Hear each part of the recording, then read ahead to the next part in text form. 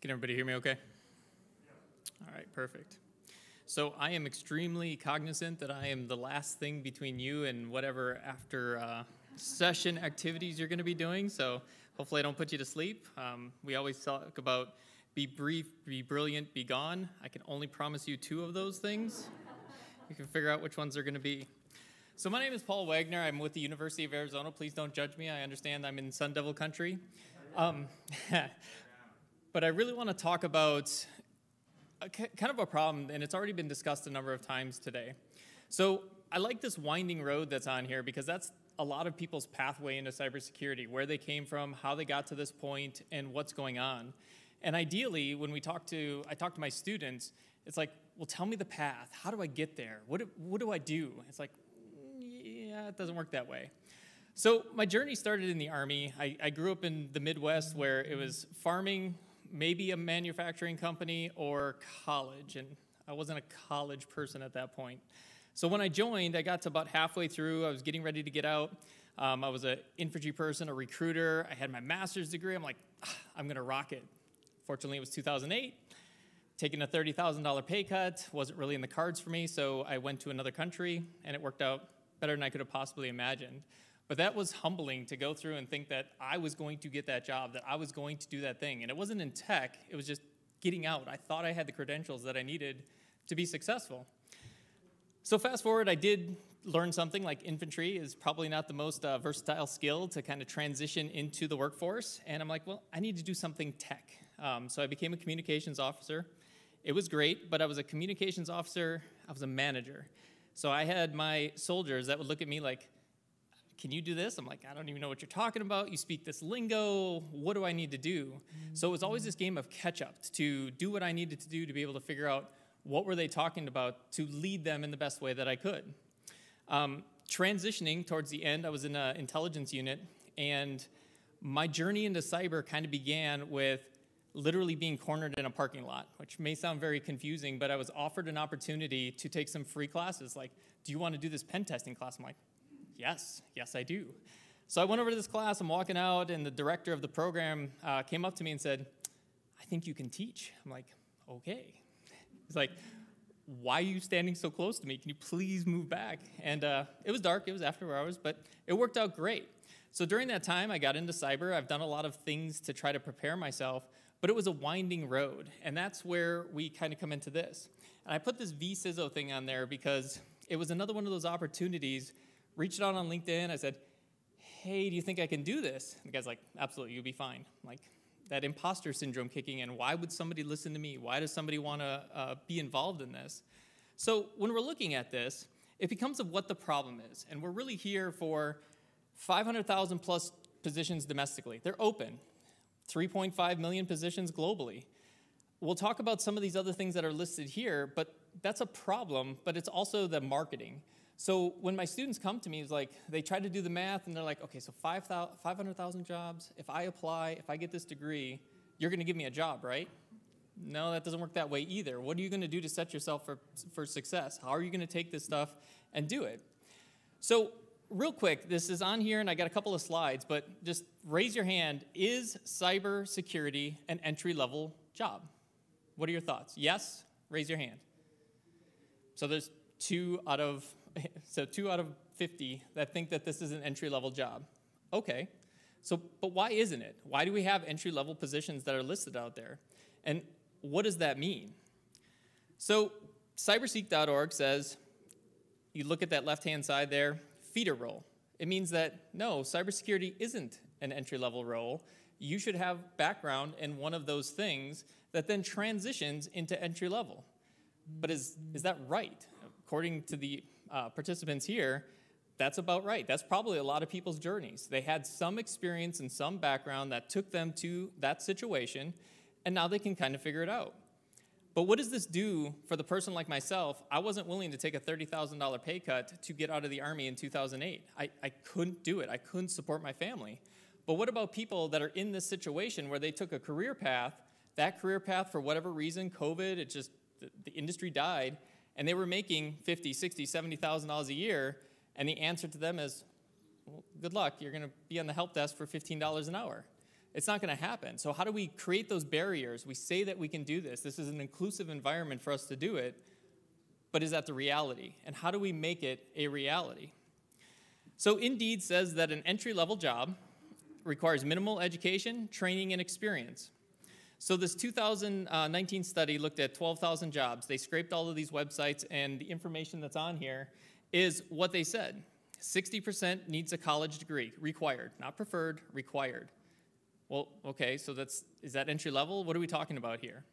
And then on the right, we see certifications. Another easy answer or question that I get from students is, what certification should I get first? It's like, okay, yes, there's certifications, and we'll talk about that a little bit more, but there isn't a right answer. There isn't this path, this magical way that I'm going to become the SOC analyst, this CISO, this whatever your job goals are, but there is some discrepancies. 2019 to where we're at, a CISSP requires 5 years of minimum experience in some kind of IT and management, but 5% of the jobs as an entry level require 5 years of experience, then why are we classifying it as that entry level position? So I pulled some job ads, and I was actually pretty pleased with this. So we've seen a reduction, well, at least in my brief analysis, of what are the key skills? What are the requirements? So on this slide here, you see degree not required. We would like some basic experience. Willing to seek CISSP. Okay, well, that's another strange one. It's like no degree, no experience, nothing, but you need to go through this. After 5 years, what are we doing? So a little bit of discrepancy there. So we're talking like, where is the miscommunication? Here's another one, qualifications, none. 8570, get your Security Plus, do something like that, and we're gonna be able to have you work for the government. Okay. Minimum requirements, 1 year. Internships, classes, projects. I like this. So not only do you not have to have that actual experience, but they're looking at what did I do outside of the traditional educational realm to be able to get some experience, and that's valuable. You may even learn more for that. So how do we look at that kind of stuff? And then how do you express it is another thing that I think students struggle with, or anybody that's going into it. It doesn't have to be students. How do you articulate the skills that you spent, whatever your lifetime is, whether it's you're 18, 20, or you're 60 trying to make this transition? How do you articulate? And here's another one. Experience, hack the box, try hack me. I've seen a lot of LinkedIn profiles. I'm top 5% in try hack me. I'm top 1% in this. That's a way for you to differentiate yourself in some way to be able to do the things that you're trying to do. Okay, so what do I need? So again, I work with a lot of students. I try to be mentor to them. I work with an organization called vetsec.org where they're trying to get individuals. No veteran that wants to get a security job should go without that kind of a job. They offer free training. They just got approved for a work study with SANS. Like, apply here, go here, $2,500 bucks. It's interesting how many people took advantage of that opportunity. It was one. It's like, wait, what? I'll take it. What are we doing here? So do we need education? Here's kind of that big thing, the Spider-Man meme pointing at each other like, no, you need this, you need this, you need this. You need education. Okay, so let's go back to that raise of hands. Is education the most important piece for being a cybersecurity professional? Who thinks yes? Okay, good. No hands are up here. Well, what about certifications? It's obviously certifications. If I am certified, if I'm CompTIA, I'm ISC squared, that means I'm a cyber professional. Are certifications the best indicator of somebody's knowledge, skills, and ability? Anybody say yes? Okay, again, no. Okay, good. Experience. Is this the end-all, be-all? Is it all about the experience? If you have that experience, what does that mean? And I'm going to define this a little bit before I ask the question. Is experience solely defined by the job that you had? You must have been a SOC analyst. You must have been an IT specialist, a help desk operator. Is that the definition of experience that we're looking for? So if, based on that definition, is that a yes? Is that the level of competency that we're looking for? No. Okay, so we're looking to be more inclusive, but then there's the and. Well, I need to belong to a professional group. Do I? No, it's a means to an end. Skill development, capture the flags, coming to conferences, figuring out what's going on, building a computer, doing something above and beyond the structured curriculum that's there, and trying to be better at your craft. Networking. Here's a big one. Cornered in a parking lot. Okay, I don't know if I would call that networking, but it worked out for me, okay? LinkedIn, reaching out to that connection to say, hey, what are your thoughts? That was networking. Why am I here today? I actually just got a reminder from SANS saying that congratulations on Graham, this is your 1-year anniversary. So Ryan was my instructor for this. So I texted him, I'm like, hey man, I know we talked, appreciated your class. What are your thoughts about this as a topic for CactusCon? He's like, sure, let's do it. How's the sausage made? What are we gonna talk about? That was networking, figuring out who would give you the opportunity to do something like this. And then volunteering. So I look out here and I see one of our students who is volunteering. So I put in a Discord channel saying, hey, again, after talking to Ryan, we've done it for 2 years now, can I advertise volunteer jobs? He's like, yes, we need as many people as possible to help us out because it doesn't run itself. Those are the differentiations between what people have, that experience that we talked about, but you learn, you network, you bring all of these pieces together so that you can be that cyber professional, the most well-rounded person. So when you go and you fill out your resume, it's not that you have 10 years of experience, it's I am that person that is willing to do whatever it takes to be your best employee, but I need a chance. I will work for you. And you've demonstrated that. It can't be the, well, I promise I'm gonna work really hard when you hire me. It's like, no. Put some skin in the game. What did you do to get here? So how do I get there?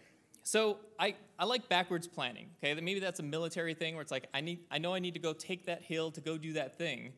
Well, okay, but what's our goal? It doesn't have to be like this huge mission where I'm gonna go invade another country and all that kind of stuff.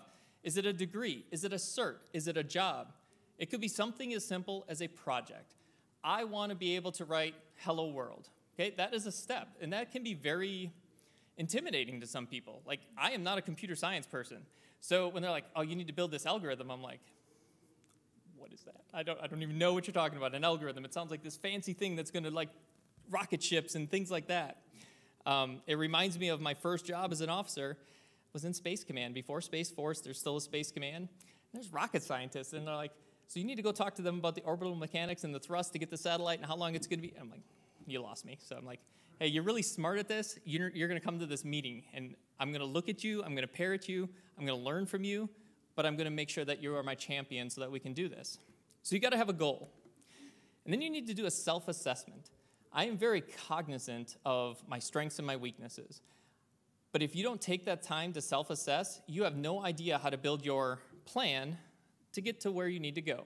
So you need that goal, you need to bring it back, but I like SMART, okay? Because I see a lot of people like, first course that they ever took, I'm gonna go get GREM, or GXPen, or whatever. I'm not a programmer. Some reason I signed up for GXPen, that did not work out really well in my favor, but it was a stretch. I knew it was gonna be a challenge for me to go through that. So what is that goal? Is it achievable? Saying I'm gonna have a degree in 2 years and you've never taken a college class, maybe, but it's not really achievable. And is it timely? That's another thing that people forget is as they're going through this whole process that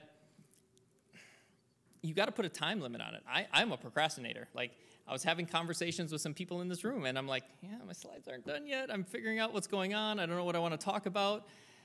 But here we are. Slides are there, so we'll figure out how well this goes. I'll get some feedback after this. But it needs to be timely. If it wasn't for this conference, I wouldn't have put these slides together. I wouldn't have made this go through. So some other things. I'm not saying that education is the end-all, be-all. It's one tool to be able to get to the goal that you have. And there's some standards. Not all education institutions, not all programs in those institutions are created equally. But there's some things that you can look at to determine what's a better program than others.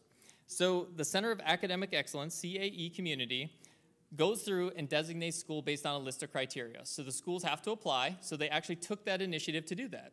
Again, not all created equally. But here's a starting point. So when we talk to people and like, how do I get into this industry? How do I go do these things? It's like, you need to do some research. You need to figure out what you want and where's the best place. There's some of these dots on this map. That's a $60,000 investment or more, plus 4 years of your life. Is that the right path? I don't know. And then the certification. I love this slide because people are like, I need a certification. It's like, okay, maybe 85, 70 working for the government. Yes, that is a strict requirement for that. Well, which one? You look at the slide, it makes your head hurt. And these are some of the better ones. There's also some where I was reading a book. It was on pen testing. It's like, I wrote this book, and then I wrote this certification, and for an extra $80 on top of this, you can also get this certification. I'm like, who are you? And does anybody even think this is realistic? There needs to be value. There needs to be a reason why you are getting this certification. But it's one piece of the problem, because we hear in the news, like, get certified, you will get employment. Take this boot camp, and you will get employment. Okay, maybe. So what is being done? I mean, it's one thing to kind of pick these little pieces apart. That's kind of that triad, education, experience, all of those different things. But there is a lot of amazing things that are going on to try to solve this workforce problem, and it comes with a lot of innovation. So this was a great week. I've spent the whole week up here meeting with partners, trying to build some pathways, figuring out what's going on, and I've had more aha. I was this day old before I knew this, and it's been eye-opening. So we look at externships, and I'll give you one of those examples. Internships and apprenticeships, I'll give you some examples of those. Community outreach and development. We're looking at different things like micro-credentialing. So it shouldn't be that I need a 4-year degree. It's like, I need this skill. Where can I get it so that I can demonstrate that skill immediately? So an employer can look at it and say, we'll send you to this because we know as soon as you get back, you're going to be employer. You're going to be a better employer. And that kind of looks at it. So we have different people in this room. If you're an employer and you're not investing in your workforce, how long before they leave? What's going to happen? And that's okay. You get turnover, but are we investing? What are we doing? The last thing on here is the diversity issue. Diversity, equity, and inclusion. From my experience, and it's hard to say, I'm a white guy from the Midwest, so I've had opportunity. I get it. I grew up in a very poor rural area, but I don't know the struggles of other people. But what I have seen is it has become a very inclusive environment. I have never seen a cyber person, if you ask them, that they're not going to, yeah, what do you want to know? How can I tell you? I'll share my story. So figure that story out. And the other piece is cyber safety. So we look at it as like, oh, it's cybersecurity. And I don't necessarily agree with that, because we teach kids that put on a helmet before you get in a car. Let's buckle you into your seatbelt. But here, take this phone. Don't worry about the bad people that are there. And they just walk away with it like, wait, what's happening? And then the parents ask the question like, where did they learn that? I can't believe that's what they said. What are you doing? And it's not even the content. It's the ads that start getting pushed into it. It's all of these different things that kind of create that environment. So what do we do? I mean, it's always these things. So of course, I get it. Got to talk about the University of Arizona, but only briefly. And it's not because we have the best program. We have a program. I'd like to think it's the best. It is one. But what I like about it is the innovation. So education kind of gets a bad rap that it's like theory. No, we're only going to do this. You got to open the book that's from 20 years ago, read through it, take this test. Good luck. Now you're a cybersecurity person. So when we talk about innovation, one of our faculty is Chris Hednaghy. So he came to us and he said, well, it was agreement, and I'm kind of paraphrasing, but we want you to build a program that you would hire those students as soon as you came out. Okay, that's great. He knows what he's talking about. He's a great guy. He's very caring. But the innovation came when we had a company said, we will let your students that have no certifications, no experience, conduct a social engineering test with your guidance on our company. And it went amazing. Students got real-world experience. They were able to do these things. That's the innovation that's there. Another thing that's really good is we set up, University of Arizona has a SOC, Security Operations Center. So we set up an internship program for our students. Either it's paid internship as a student worker. We also have, hey, I just need some experience. I'll do whatever you tell me. I'll show up 15 hours a week, 20 hours a week. Just tell me what I need to do. Or they can use it for credit. So they have 3 options. So we've had, I think it's 8 now over the last couple semesters. They just don't have the ability to take more, or they would. But 2 of those are now full-time employees. So it's kind of like breeding success. We gave them the opportunity. They were the most successful candidates on national searches because they had that experience. They knew what was going on. They were there to protect. Those are some good things. We'll deal into some of the pathways and partnerships, but I got to brag on some of our people. So Basha High School, so it's here in Chandler, Arizona. The director of that program said, we're going to change the world. We are going to do something new and innovative that nobody else has done before. So they set up, to the 9th grade, the ability for them to partner with, oh, that is not supposed to happen. Bad slides. Anyways, so let's put Basha back on there and we'll talk. They said they're going to partner with a community college, and that community college is going to partner with the University of Arizona. So a student, a freshman, will go through this process, shave off time for them. They come through, they get certified, they get hands-on experience. All of these programs were designed to be able to give a pathway, one option, but starting much earlier so they can come out with that. And we're currently working to find out how do we give them experiences, Cyber Patriot, Capture the Flag, National Cyber League. How do we get them that experience coming through and they're in the 9th grade so that then when they're coming through and they come to the employers that are in the room, they're like, okay, I like that. How can we get involved? I apologize, they're going to be gone. Chandler Gilbert, another one of those aha moments. So it's all of the Maricopa schools. They will translate certifications into college credits, and it's a $40 fee for them to be assessed. That's new-ish. It used to be where you had to pay per credit that you were getting. They're like, it took me 15 minutes to evaluate. Why are we going to charge people? Reducing the barriers, removing barriers, making sure that people can get through this process. And those credits are transferable to us at the University of Arizona.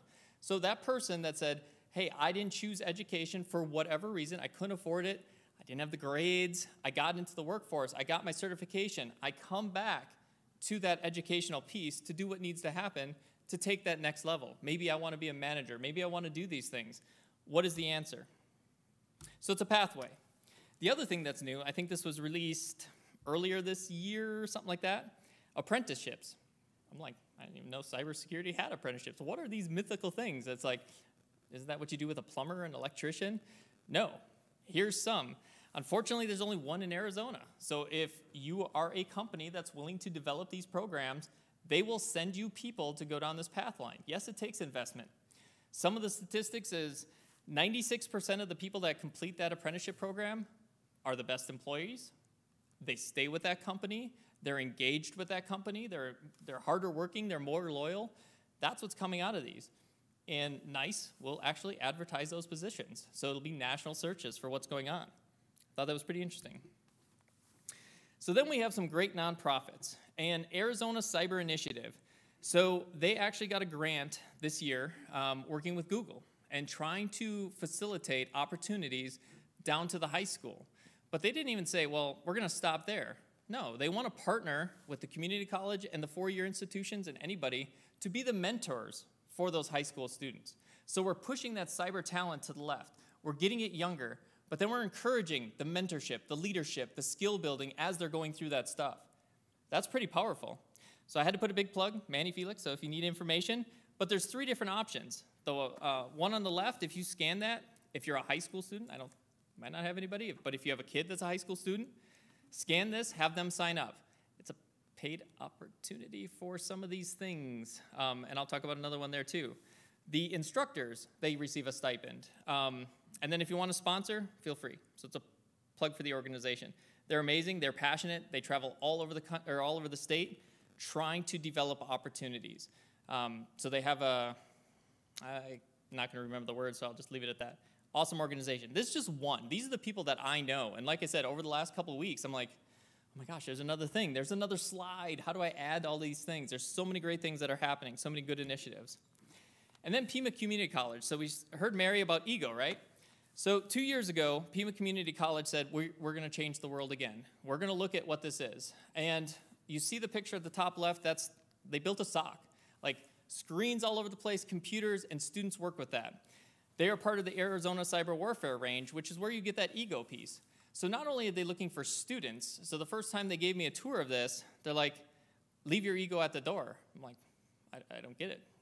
But people do have an ego. It's about learning. It's about collaborating. It's about networking. But it wasn't just for the students. I will mess up that person's name, so I'm not even going to try.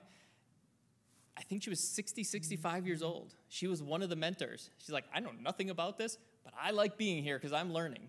And I could be wrong with the age, but it was inspiring to see somebody that's like, I don't need to be a cyber professional, but I like what's happening, and I like being here to help. So that's kind of impressive. How are we building this ability? How are we building these skills that these are working on it? And they're working with data. They're securing the state of Arizona while they're doing this, and they're teaching the next generation of cyber professionals. And that's just a few of the great things that they're doing. Phoenix Chamber of Commerce. So I was pretty excited to work with Non-Fam. She's like, hey, we're going to pay people to come here to learn about this. This is a great partnership with organizations, industry. They actually pay. They put a stipend in so that students get money to come learn about cyber. It starts at 16. I think they'll take younger, but looking to connect people, to get that advocacy out, to find those champions to be able to move this mission forward. So it comes up with a pathway. Actually, it looks pretty good up there. So a pathway is one option, but we need to figure out how do we change it. And it was funny because I was standing in the back and kind of listening to people talk, and while I've been at this conference, like, I just need people to have a couple of skills. They're really good at it, they have some passion, they can do it. Okay, but how do we create that? How do we create that opportunity? How do we figure out what's going on? So this overlay is just following regular grade school. But how do we introduce that cyber safety as soon as we hand them some technology? And sometimes we're not handing them technology. When my daughter was about to be born, I was in, I think Babies R Us. I think it was still open at that time. Probably not so much anymore. But it was like push a button, and the stroller would like collapse. I'm like, what are we doing? And it would like move on its own. It had a remote control. I'm like, okay, that's kind of weird. And that was 8 years ago, so that was not really, I mean, IoT was there, but really, what are we doing? And how many baby monitors are connected to the internet? How many people have some kind of voice-activated assistant that's sitting in the bedroom of that kid? I woke up one morning and the heat was on. I'm like, what is going on? My young daughter came and said, oh, it's cold, so I told Google to turn up the heat. I'm like, wait, okay, we need to fix this. What is going on? But it was that aha moment. Again, she gave me many. But it was very strange to see what's going on. So how do we link these opportunities together? How do we give them on-the-job experience? Who here is a business owner? Who does hiring if you're not a business owner? Anybody? Okay, so we got a few hands in the room. Would you hire a 16-year-old to come work in your SOC or do work for you in a security? A lot of head shaking, like, no, I don't know what you're talking about, but that's a security risk. Would you hire an 18-year-old? Okay, people would, okay? Talk to me afterwards. We got some people that we can kind of push down your path there. But that's important. How do we do that? How do we change that paradigm? What opportunities can we give them to simulate the work experience for them to be able to do the things that they need to do? We often hear like, I just can't find good enough people to work for me. It's like, okay. Well, what chances are you taking? What innovations are you doing? How are you changing the paradigm to get people out there to do what they need to do? So the other piece that this doesn't really talk about, though, is a slightly different factor. It shows that seamless progression, and I use that Basha Community College to four-year institution model as this, but it doesn't say the 18-year-old high school student that says, I'm going to go join the military, and then I'm going to come back. I'm going to go do this path, and then I'm going to come back. Well, the problem with that is, and I experienced this, is I took all of these steps. I'm like, well, I want to go do that program. They're like, see, you need these prerequisites. You got to do this. And I'm like, okay. So I shuffled over to the community college, and I'm taking my first C class. And I take my second one. They're like, see, but you can't get there because you didn't do this. Now you need to go back and take this math. Paul does not do math. Calculus is not my friend. So it stopped that progression. They said no. They didn't say, well, what if we can do this? I was emailing instructors because, like, can I get a waiver? You said I have to take these other 8 classes. Can I? Like, sure, come on in. I'm like, okay, but if Paul can do it, why can't everybody else? And it really looks at what is happening. So we need to find a way to yes. And I get it. You don't want to say yes to everybody, but they should have options. They should have the ability to navigate this system to figure out where they're going. So what does the future look like? So I'll talk about education. We talk about cyber professionals, and we can't hire people. There's 500,000 jobs, right? Are we paying them enough? Okay, we heard Mary say, what's the industry standard? Now try putting a cyber professional into an elementary school. Try putting a cyber professional into a high school. You're going to have somebody with degrees, certifications, and say, we're going to pay you $35,000 a year, but we really need you. No, that's not going to work. And there's some very passionate people that will do that. But is that the norm? No. I mean, we have people like, a lot of our students look at it like, well, they said it's a $100,000 a year job. Maybe, but where? Well, in LA, in San Francisco, in DC. It's like, okay, so you're making about $15 an hour. Let's face it, it's really expensive to live there, and they don't see that. They see the dollar sign that comes in their pocket. So this Cyber Innovation Fund, I met with a couple of partners to try to figure out a way where we can centralize some of those resources so we can pay those teachers a better wage to still be able to complete the mission. Raytheon, Intel, a lot of companies are focusing on, you need to give back. You need to go sponsor, mentor, do something and teach, or whatever the thing is. But what if we could bring all of these people together and be synergistic? We could solve these problems. We could figure out what's going on. And I get it. At a certain point in people's life, time and money. It's like, my Girl Scout cookies? Anybody? Okay, let me know. I'll get you the link and you can buy some Girl Scout cookies. But it's not really that. It's, so I got to spend 8 hours at a booth this weekend. Can I just write you a check for $100? What are we doing here? So I get it. It's time, money, effort. How are we going to give back to our community? How are we going to bring up that next generation of cyber professionals? What are we going to do? It's not Paul. It's not all of you sitting in the room. Everybody has a stake in this, and everybody has some responsibility if we want to do that. So we need to collaborate. We need pathways, reducing barriers. I was out on the East Coast working with a foundation, and they're like, we give these 8 certification boot camps for free. We don't charge anybody. They sign up, we give it to them for free. We're reducing the barriers because where they were located in the Quantico region, all of those companies needed those basic certifications, all the way up to CISSP. I was like, oh, that's pretty impressive. That's good stuff. And they have an amazing lab where they do summer camps. They try to do this STEM education. They're changing the paradigm. They're changing the narrative to change the needle of what this is. Certifications, they're a necessary evil at this point, and it really depends. But we already talked about there's too many, and what are the important ones? And do people even know what they are? Like, if the HR person says, CISSP, does HR know what CISSP is? Probably not. So who is the technology person that said, hey, I need this IT, this security person, and just put a job ad out? You need to articulate what it is. What are you looking for? What are those skills so that people can get there? Stackable certs, but cyber is a life skill, like finances, and which isn't really taught a whole lot either. But we need to figure out how do we integrate this thread of cyber, the cyber safety, into everybody's life so that people see it as a skill, as an opportunity, as a way to thrive. We do a lot of work with the borderland community. I grew up in rural Midwest.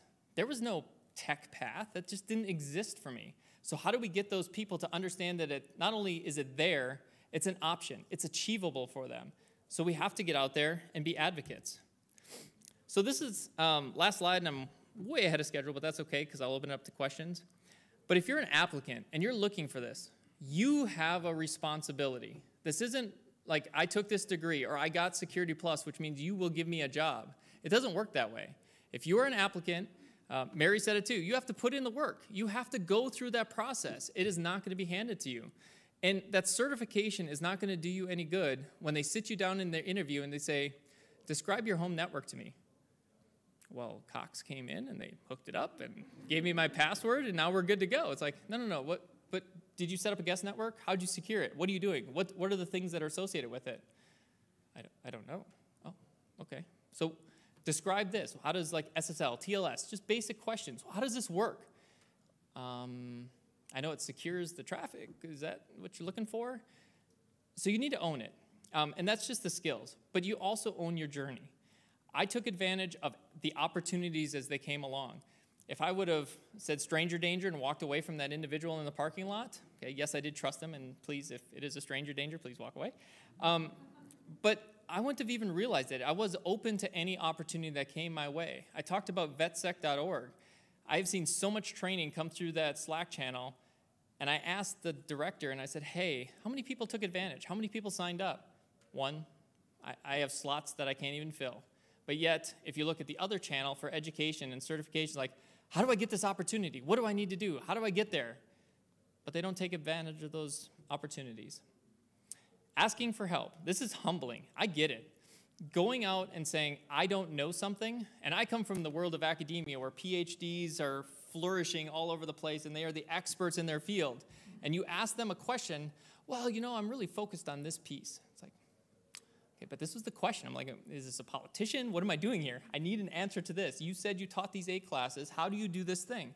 Well, you know, I'm really focused on this. Okay, ask for help. People are willing to mentor. People are willing to be there for you. If you're an organization, time, I get it. Time, money, whatever it is. If you have a cause or you work for a company, find out a way to give back to some of these organizations, whether it's a nonprofit, whether it's a school district. We have school districts that are trying to do cybersecurity all over the state where they don't have laptops. They don't have computers. So how many life cycles go through your organizations where you just dump this stuff off at some kind of a repo and it just goes to waste? Figure out a way to turn it into a school district, get some tax advantage off of it, but then you give the resources to somebody else to be able to do something. Financial support, it's always easy. Well, depending on the company, it's nice to be able to write a check. I talked about a recent thing. I don't know if I follow the academic news, but Dakota State University, middle of nowhere, South Dakota, just received $90 million. I think it was 50 million of that was from a single donor. Like, hey, we need to change cybersecurity in this state. They developed a Governor's Cyber Academy for K through 12 education, focusing on it. They realize what the problem is. They're taking steps to be able to do that. Why can't we do that in Arizona? Why can't we change the way that things are being done? And then jobs and internships. I get it takes a lot of time to train and mentor. In my experience, 80% of my time was dealing with the 5% of the population that were just a hassle. It's like the kid that didn't know what they need to do, they're always getting in trouble. I gotta go to jail to pick this person up. What is happening? But treating those people as humans, as individuals, to make sure that they were successful. You don't treat them differently because they didn't make good decisions. Did they know how to make good decisions? Did they know how to get there? So what are you gonna do to be able to give that job? So we have students that are graduating. I'm not saying all students are created equal, I get it, but they want an opportunity. If you have an opportunity, let's connect. Let's try to do that. That's not just Paul, University of Arizona. ASU, same thing. They graduate people multiple times a year. The high school student that's coming out, how do we give them an opportunity? Whether it's showing them a way, sponsoring a summer camp. Maybe that's equipment so that we can do that thing. We have plenty of passionate people that are willing to do so many things for that. And then if you're a professional, share your experience, share your journey. It's one thing where I am confident that if we ask everybody in this room, what was your journey to cybersecurity? It's a completely different journey for every single one of us. It is a different way for us to be able to get to where we are today. And that's not the end of the journey. It's some point along that journey. So how do we help them? And I'm not saying that the person that asks you that's the roadmap, that's the blueprint, that's the DNA. No, that is one option. So you can start to connect with those individuals and their stories and maybe say, that really aligns with where I'm at. That speaks to who I am. How do I figure out? It connects them with that possibility. It allows them to go and to go share. So with that, I think that's it. So does anybody have any questions? And if not, you are out of here early to go enjoy your evening. Will you share the slides? Absolutely. So team, how does that work? I'll just email you. Okay, yeah, email me, absolutely. And so at the end of these, and so here. Yep, so I added a bunch of different things in here. I didn't want to go over all of them. They kind of align with what I think people should do or like reach out, and it's one of very few opportunities that are actually listed there. So I got cards too if you want those. But yeah, please reach out, connect. Paul is not the end-all be-all. The University of Arizona is not the end-all be-all. If I don't know something, but I know somebody, I will connect you in a heartbeat to say, hey, you need to go talk to Bob over here or this person over there. It's about connecting, making opportunities, but it's for students, it's for the Arizona, it's for security. Do you know offhand what the cybersecurity student to worker pathway looks like in terms of size? How many students are you producing? How many students are other institutions producing? Yeah, so that's a good question. So I will speak for the University of Arizona. So our program is actually a 2-year program. So we don't get freshman and sophomore. It's just kind of a unique way for our college. Right now, we graduate about 150 students a semester-ish, give or take, depending. Winter graduation is less than spring. Right now, we just got a grant for workforce development to increase that. The state says we should be at 2,000 students within the next couple of years, and we need to graduate, but it's that 2-year piece. So that's the goal. So that's just one school of the statistics for, I brought up like that National Center of Academic Excellence in Cybersecurity, that NSA FBI funded thing. There's 24 that hold the cyber operations designation. It's the engineers, exploit writer kind of folks, very computer science heavy. And then there's, I think, 350, 400 of schools that are designated otherwise. But they're putting these people out, but then it gets back to the question of, do they have the right skills? What are they coming out with? And that's where that industry partnership is important. You need to tell us as educators what is important to you. And we can't change curriculum overnight. You would think we could, but it doesn't work that way. There's a lot of approvals. but we are willing to add a class in, a certificate, a certification, whatever we need to do to meet the needs of industry. And community colleges are much better at it than four-year institutions. So that's what we do. So multiply that by, I don't know, 400, and we're pushing out a lot of talent. Other questions? All right. Thank you all for your time. Have a great night. Have a great weekend. Oh,